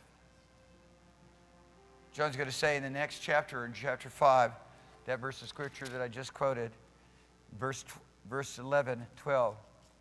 Verse 11, 12. And this is the record that God has given us, eternal life, and that life is in his Son. Why is he the Son? Why is he the Son? Simply because God was made flesh. That's it. God, the eternal God, became just like you and me in every way, so that he could bear our sins away and bring us in to the life of God. The very next verse of Scripture says this: he that has the Son has life.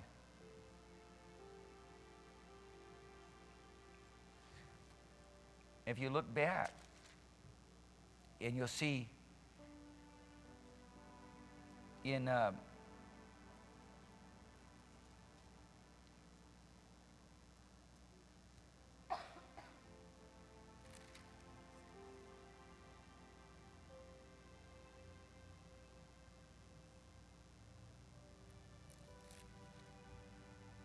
chapter 2,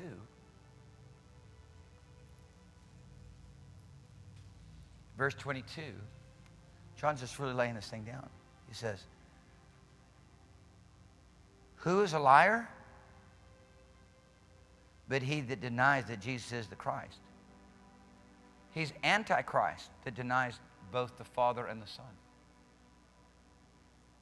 He's going to make, and actually makes a transition here. He shows us and connects in chapter 4 the false prophet, the false witness, Antichrist, and the spirit of error. And he encloses it right there, all within this opposition against this life that God offers us. A life that says, no more sin. Freedom from sin. That doesn't come as good news to a lot of people. Freedom from sin. How else are we going to have any fun? So true. That sounds like a boring life. What are you talking about, freedom from sin? No, you deceived. You sit over there in your sin and iniquity and talk about walking in unconditional love. You're blowing smoke. Let me see it. Let me see it. Prove it to yourself. Hello. Come on now. Let's just get real for a minute. Let me see some unconditional love. There's the girl's hollering at me. Just because I told her she needed Jesus. She forsook her unconditional love.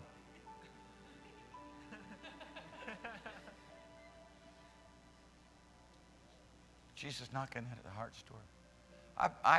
I figured by now she's born again. She, you know what? When it hurts the most, they holler the loudest. Yeah, that's right. Huh? If it didn't mean anything, she wouldn't be hollering so loud. I just touched the soft spot right there. You know it. Don't try to tell me you're hiding. You are backslidden Pentecostal probably. I know about these things. Whoever denies the Son, the same has not the Father. Verse 23. See, John's telling this on us. John's telling us these things on the highest level of authority. I saw the life. I heard him. I touched him. I handled him. I walked with him. I saw him walk on the water. I saw him raise the dead. I saw him do that which has never been done. Open the eyes of those who are born blind. I saw him transfigured as the Father talked to him right out of the realms of heaven as he stood there with Moses and Elijah.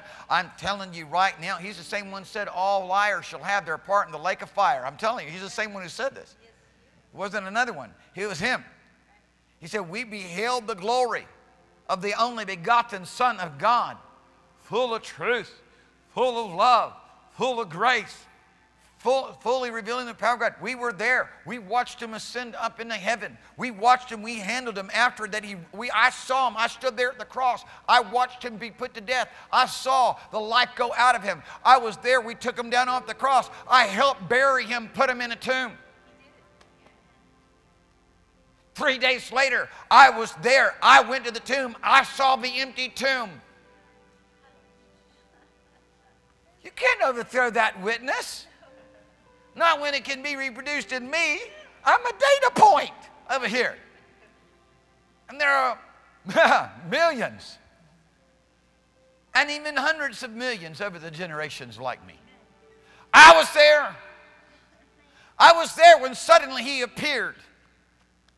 And stood there in the glorified realm of the brightness of who he is as the eternal God. And said, look at the nail scars in my hand. Look at the nail scars in my feet. Look at the spear that was thrust through my side. He opened up his garments and let us see. I was there when he ascended up. And the angels came and said, why do you stand here gazing up into heaven? Christ Jesus, who is taken up into heaven, shall return just like you've seen him go away. Go, tarry in Jerusalem, till you're endued with power from on high. I was there when the Holy Ghost came and the glory of heaven overshadowed us and cloven tongues of fire came to rest on each one of us. And we all began to speak with a divine utterance. And we stepped outside and over 3,000 Assyrian Jews who had made a clock system, a timekeeping system that until modern times there was nothing that was so exact because it was revealed to them. They saw by reading and studying the prophets, especially Daniel, that there was going to come an event and a day and an hour where the sons of light would do battle against the sons of darkness, and they were preparing themselves to be a part of that great new age.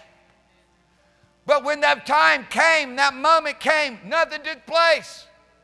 Only thing that took place was the rumor of this prophet from Nazareth called Jesus the Messiah was crucified at Passover right at the time that this great event, this cataclysmic universal event that they had been preparing for over 100 years. Nothing happened except for a crucifixion at Calvary. Now it came in to town on the day of Pentecost, because it was also a part of their timekeeping system of the events of the new age, the new dispensation of men. When in their mindset they thought the Messiah would come and rule over all the earth and all the governments of men, but they missed something, that he would come and bear the sins of the people and be cut off for the sins of the people. Suddenly their eyes are open as they see John and the rest of the 119 stumble out of that place where they were baptized in the Holy Ghost and fire, speaking in this divine language and declaring prophetically things that have never been heard before. 3,000 of them gave their life to the Lord. I believe they were Assyrian Jews. I don't have proof for that, but I believe that majority of them were, and I do have proof that a lot of the early church was made up of Assyrian Jews, because their days were over. There was no reason for them to exist anymore. The cross ended the day of their existence. They did not see it was a cross, the Messiah being cut off for the sins.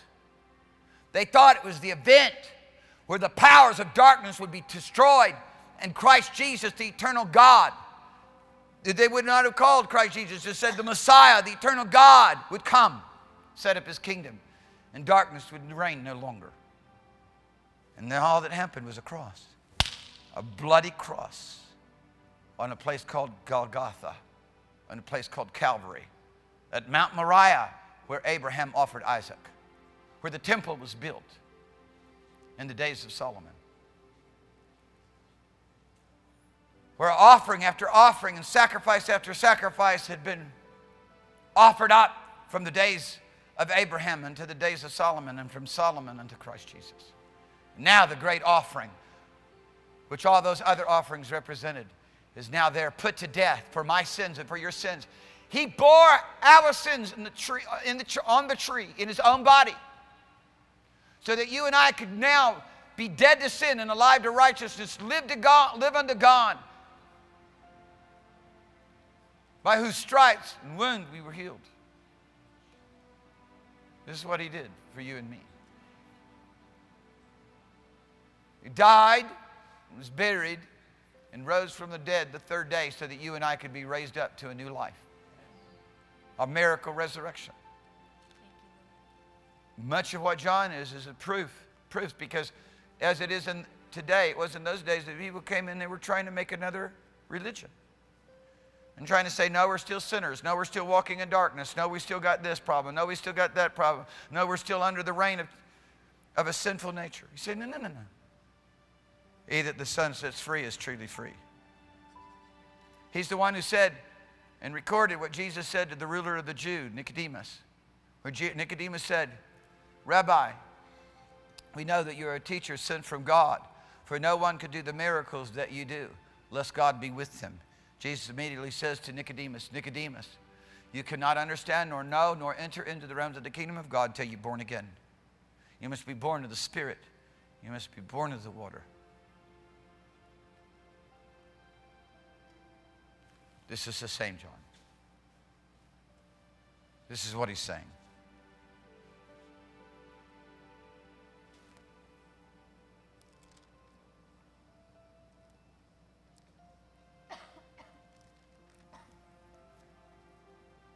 Just one more time, chapter 5.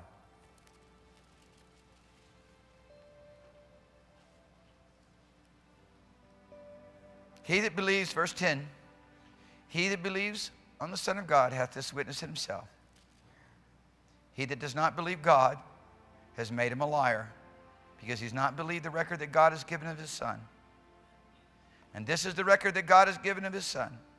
He's given to us eternal life, and that this life is in his Son, Christ Jesus. Hallelujah. Hallelujah. Do you have the life? I'm just asking you, those of you sitting here, those of you watching by web, by YouTube, do you have the life? The very life of God, the very life of Jesus, the very life of the eternal God, the Almighty. You had that life? It's a life of purity and righteousness and holiness, which just describes how we're willing to lay down our life for other people. It describes what it means to live in joy and love and peace all day long. What it means to live in every good thing and every blessed thing. He that has the Son has this life. And he that does not have the Son of God does not have life. These things I've written unto you that believe on the name of the Son of God, that you may know that you have eternal life, and that you may believe on the name of the Son of God. I want everybody to stand with me. You know, these are almost like a concluding remarks of John that he makes in the beginning of the gospel. He said, as many as, he says, that God gave the authority to us to become sons of God, the children of God. Listen to me. Children of God. He's already made a contrast. He's going to make it very clear that if you don't know him, you're a child of the devil. You belong spiritually to another family. God not willing to leave us in prison, not willing to leave us in the place of slavery, became the Savior by means of becoming just as you and I are right now, but living a life without any kind of sin or iniquity in it. So that he could become a sin offering for us, that we might be made the righteousness of God in him. He became like us, that we may become like him. And he's it. He is the door. He is the way. He's the truth. He's the life. He said, all that came before me are thieves and robbers and liars. That's what he said. And that's true. And I hate watching somebody get their house. You know, you going to stand by and watch somebody break in somebody's house? Just say, well, poor person. I really like those neighbors, but they're getting everything stolen right now. Is that how you are? That's not how I am. I'm going to go over there and talk to them. Hey, guys, you in the wrong house over here. What's up?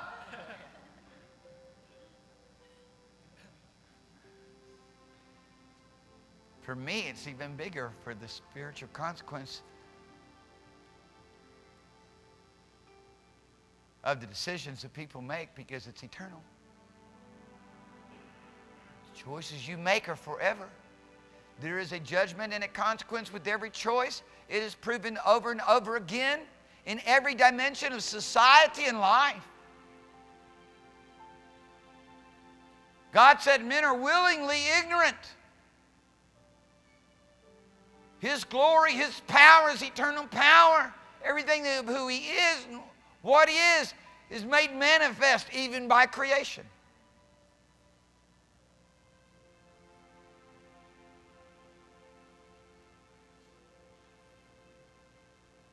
The Lord's not calling people to come into a religion. He's inviting us into a relationship and a fellowship. He's not asking us to join a denomination. He's asking us to forsake a kind of lifestyle, a bondage to a sin and iniquity, and come on over into this glorious liberty of the sons of God. He says this, as many as would believe upon, as many as would receive Him, He gave them the ability, the authority, rather, to become the sons of God, the children of God. As many as would believe upon His name, to where we become part of the family. He is, as it were, an elder brother being born of the Holy Ghost. Today, the Lord's dealing with every person here in this place, everybody that's watching me right now on the web. God's dealing with you. He stands before you. He's knocking at the door of your heart. And He says, if anybody will open up that door, I will come in and fellowship with them. But He's inviting us. He's inviting us into a new life. He's inviting us. He's not saying, come, bring your own. You know, people say, well, God's just going to accept me as I am. No, He's not. He's going to call you as you are. He's going to love you like you are. But He's going to change you to make you acceptable to Him. God will never have an agreement with the satanic realm. Light will never exist and coexist with darkness. A truth will never be a lie, and a lie will never be the truth. And we hate it when somebody presents a lie as the truth. And we bought it, and then we find out about it, and especially if they took our money in it.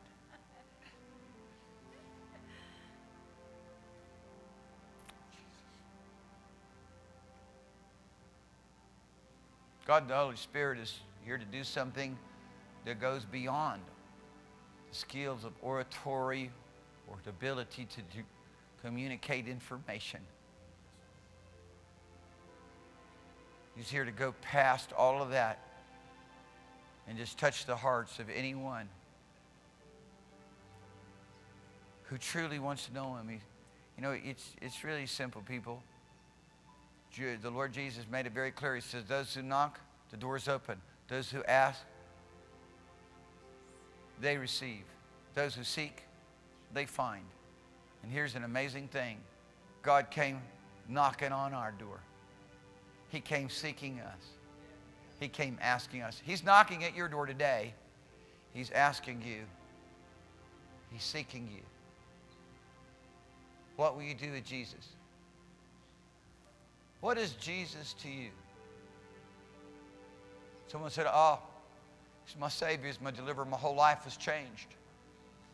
I tell you, He delivered me out of darkness and from a terrible life of destruction.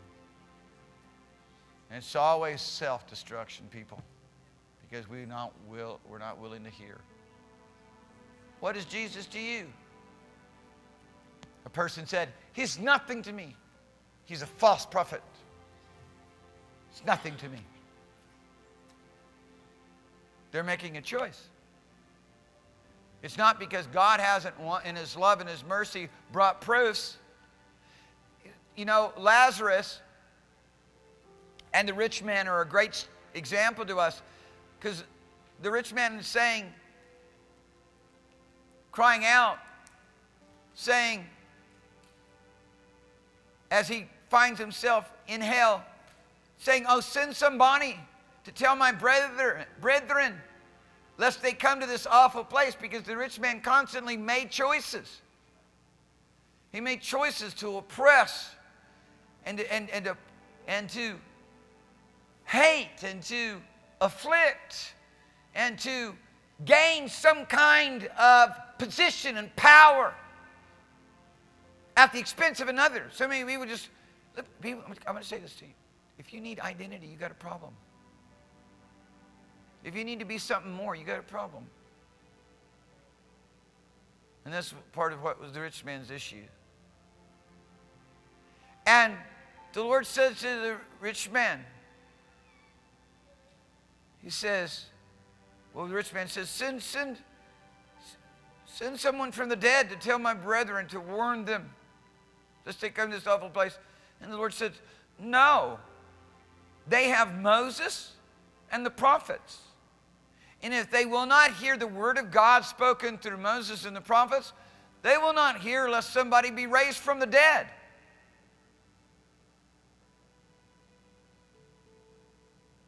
They won't hear if someone is raised from the dead.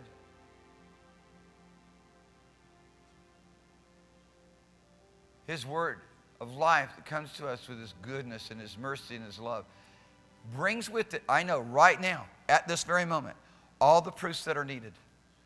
That are proofs right now that are greater than you seeing someone raised from the dead. Proofs that are greater than any other. If God Himself was to show up right now and begin to speak, proofs greater than that. It's true. The atmosphere has changed. And every person in this place who is held under the deception of Satan, for these moments of time, you have the liberty to know the living God. Because Father has given us the authority to open up the eyes of the blind spiritually, to turn men from darkness to light, from the power of Satan to the power of God. Each person decides for themselves what they'll do. You decide what you would do with Jesus. If you'll call upon His name and say, look, I'm done with my life. I don't want to live my own life anymore. I want your life. God in His great mercy and unspeakable gift says, okay, I give you my life.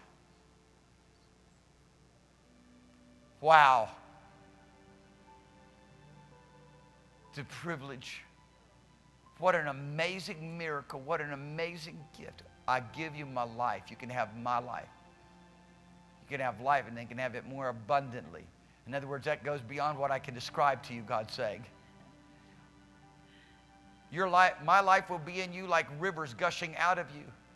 People, God the Father is so earnest about us moving beyond religion into relationship, moving beyond those limitations and boundaries that we've set upon Him, and allowing Him to fully be revealed through our lives. What will you do with Jesus today? What will you do with Jesus? Will He be a religious figure?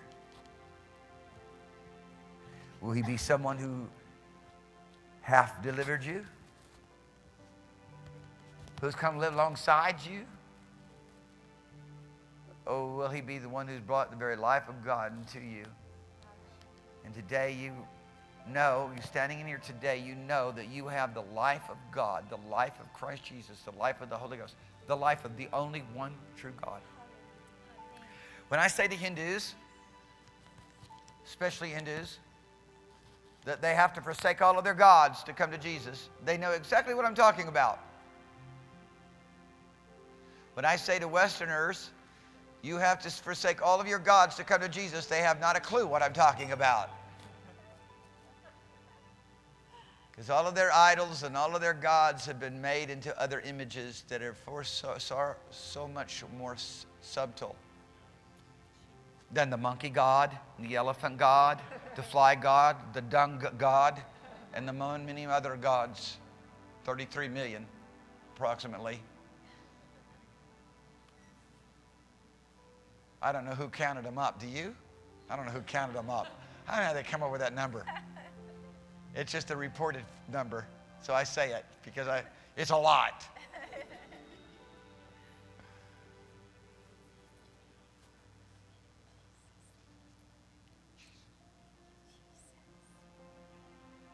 Would you like the love of God to be being continually manifested in your life? Yes. Would you like the joy of God to be continually manifested in your life? Yes. Because that's what we're talking about, the life of God here. We just make sure that everybody understands. Would you like the peace of God to be continually manifested in your life? Yes. The goodness of God continually manifested. Even His provision. I mean, a lot of you talk a lot about His provision in terms of financial, and that's fine. But I'll tell you right now, I'm so filled with Him, I don't need anything else. All the rest is just extras. The psalmist said, "Oh, bless the Lord, O my soul, and all that is within me. Bless His holy name. And forget not all of His benefits, who daily loads me with His loving kindness and His tender mercies." God, who is offended by every sin and iniquity, reaches to you and me and is willing to clean us up and wash us up and perfect everything that concerns us and teach us and instruct us in His way, who gave to us His two very best things. His the eternal Word that was always with Him, whom we call God's salvation, the Messiah. And then the Holy Spirit, the Holy Ghost. Whew. And He's come to us so we can learn how to act just like Papa. Just like that. Thank you, Jesus. Today there may be people in this place, you sick or you diseased in your body, or you watching on the web, you sick or you diseased in your body. The Lord doesn't want you to be sick or diseased one more. And you know what? Here's the beautiful thing. He'll heal you even if you don't accept Him. He's amazing like that. He's like He says, I'll heal you. I'll love you. I'll show you my love in every way I possibly can. God is so willing that none would perish. God's not willing that any perish, but that everyone come to this life, this eternal life, this God kind of life. Eternal life is not just a period of time, dimension of time, an endless dimension of time. It's a quality of life. Not just a quantity of time, it's a quality of life. God wants you to have this life. Sickness and disease isn't a part of that. I break off the doubt and the unbelief. The hardest place to get people healed are folks who've been standing around the presence of the Lord and have gotten discouraged and disappointed and come under the yoke of unbelief or doubt. And the Spirit of the Lord in His goodness and mercy is here to even bust that up. Hallelujah.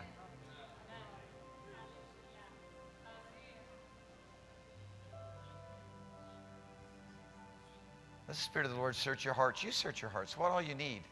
What is that you're looking for? Our culture and society has taught a lot of people just go chasing their lust. Living like animals. What you looking for? What you want? Father invites you and I to come into His life. If there's anybody in this place here today, once again, watching me on the web, anyone, all you have to do is say, God, I want your life. All you have to do is get serious with God, because He's not looking so much at words. He's looking at hearts. And the heart will express the words. I don't want to hang on to my life anymore. I want your life. And I recognize that there is no name given under heaven whereby I can be saved, I can be delivered from the stronghold and the claims that Satan has upon my soul and upon my life. And he's a tyrant.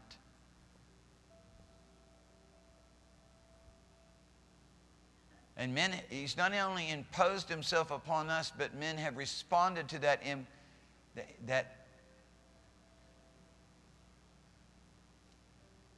pseudo-sovereign authority of Satan and has participated with his iniquity. God stands here saying, I'll set you free. Christ Jesus stands here saying, I'll set you free. I'm the only one that can do it. There's no other name. There's no other power.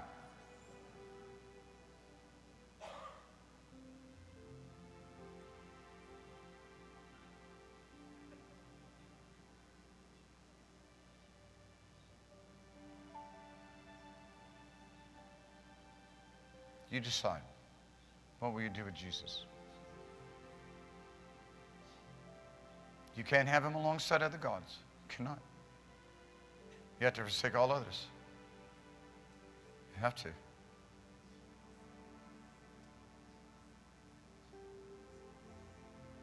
You decide. What do you want? God stands here right now petitioning you. Christ Jesus here right now petitioning you.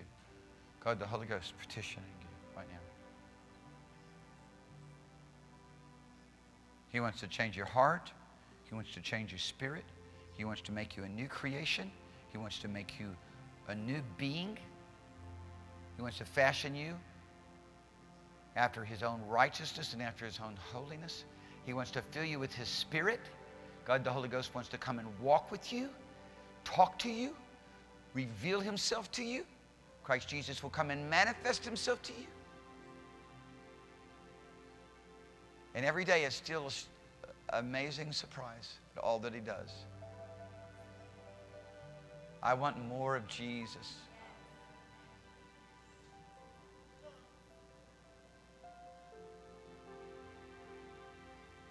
Just sing that one more time. I want more of Jesus.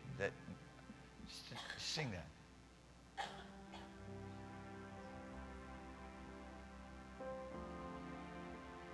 This is the cry of my heart. It's what I choose. But we know that all men will not choose this. We know this. It doesn't stop us from going all over the world, declaring to men God's love and giving everybody an option. But whatever you decide, whatever you choose, that is what you follow. And its end will be your end. That was your choice, not God's. Its end will be your end. Listen to me. It's like I was telling this young girl. If you're going to follow that belief, you need to know where it comes from, and you need to go and look at the results, the spiritual results of the people who believe that too, and decide, is that what you want? Is that the way you want to live? Because I'm going to tell you right now, everything reproduces after its kind. Look around. I've never seen a bird give birth to a fish. Are you listening to me? I've never seen a butterfly give birth to a frog. Do you understand what I'm saying? I've never seen a cow give birth to a monkey. Everything reproduces after its kind. You don't plant a corn of seed of corn rather, and get a carrot. One's above ground, the other's underground. What will you do with Jesus? What will you do with Jesus? What will you do with Jesus? Will you let him reproduce his life in you today? Will you let him reproduce his love, his peace, his goodness, his power, his divine authority, his glory, his love for humanity? Oh, yeah. His love for the Father. Hallelujah. Will you let him? What will you do with Jesus? Just what will you do with Jesus? Listen to me. So stand in the balance. God wants those of you who know him already. He wants to cause you to mature a little bit more, to where you don't walk around so insecure, always needing the approval of men, needing something else. Huh? Where you just fulfilled. Amen. Whatever your need is, he's here to meet it. That's why we have church. See people grow, mature, get strengthened, understand, and all God has for them. And yeah, if you have maybe you are poverty-stricken. Somebody's poverty-stricken. God doesn't want to leave you in poverty. But if you come seeking him just because you don't want to be poor, it's really not the right heart.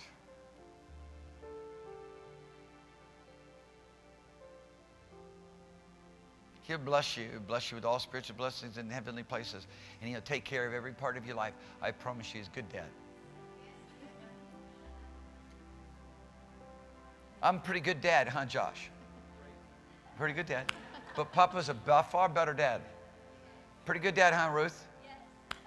But Papa's a far better dad. I'm going to take care of you. Have I taken care of you? Father's far better dad. He says, if we being evil know how to give good gifts to our children. Of course, I'm not evil. I once was, but now I'm not. I was once blind, now I see. I was once dead, but now I live. I was once evil, but now I'm not. I'm righteous now. Praise God. I've been made the holiness of God in Christ Jesus. If you being evil, speaking of the human race, know how to give good gifts to your children, how much more shall your heavenly Father give the kingdom to those who ask? Give His kingdom. Give His Holy Spirit, He says, to those who ask. I don't want you to be sad, sorrowful, in doubt, listening to Satan berate you, beat you up ever again. I don't want you to live in shame and sorrow and darkness and failure and needing something more, needing to be somebody. Thank you, Jesus. Hallelujah. Hallelujah. I tweeted today, God does not have an elite class, He has an elect. And those who are anointed of God the most are identified by their love and servitude.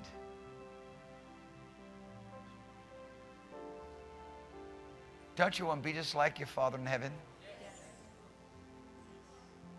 Hallelujah. Spiritually. And then, of course, everybody wants to be bodily. Nobody wants sickness and no disease. And everybody would like to be financially, because I'm telling you, He owns the cattle upon 1,000 hills. It's all His. There's nothing a man has done with his own hands that God needs, but He just loves to fellowship with us. Right now, in Jesus' name, I break off the power of blindness and darkness and sorrow and sickness and disease and every demonic oppressive thing and every deceptive thing, every mind-blinding spirit in the name of Jesus. I destroy its power. Thank you, Jesus. I destroy its power right now. Sing that song for just that chorus part for me real quickly, just real softly. I want more of you, Jesus. That's what I want. I want more of you, Lord. That's what I'm going for. I want more of your presence. I want more of your love. I want more of you, Jesus. I want more of you, Lord. I want more of your presence. I want more of your love. Just come and worship the Lord. I mean, one of the things that we do around here is we worship Father with our finances because He blessed us with them. And all we do is, through obedience, cooperate with God, and He works miracles in our life. Simplest acts of obedience will result in the greatest miracles of faith in your life. Find people around you. Hug them, tell them that you love them, bless them in Jesus' name. If there's anybody who wants prayer for anything, I want you to come. The Lord is here to save you. He's here to deliver you. He's here to help you. He's here to heal you. He's here to deliver you. He's here to open up your understanding so that you can know exactly what He's willed for you. Hallelujah.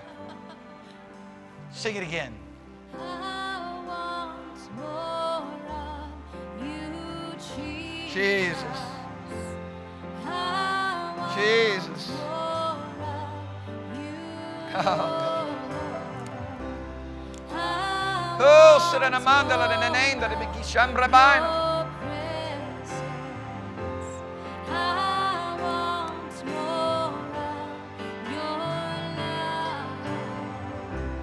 I want more of you, Jesus. I want more of you, Lord. Anybody you want prayer for anything? I want more Got sickness, disease in your body? You need presence. fear, torment? You need a change of life? You want to be born again? You want to be made a new creation? You're done with sin? You want now the life of God? You're done with your life? You want His life? He's here. He's here to touch you. He's here to change you.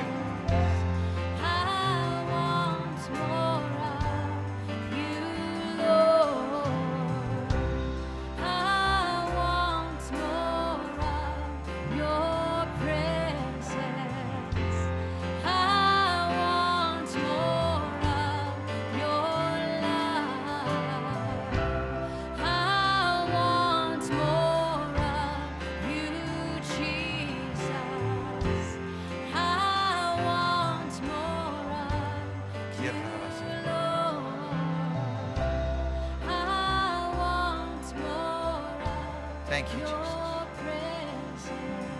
Thank you, Jesus. Does fire God come to you? Does power God touch you right now? Does power God touch you right now?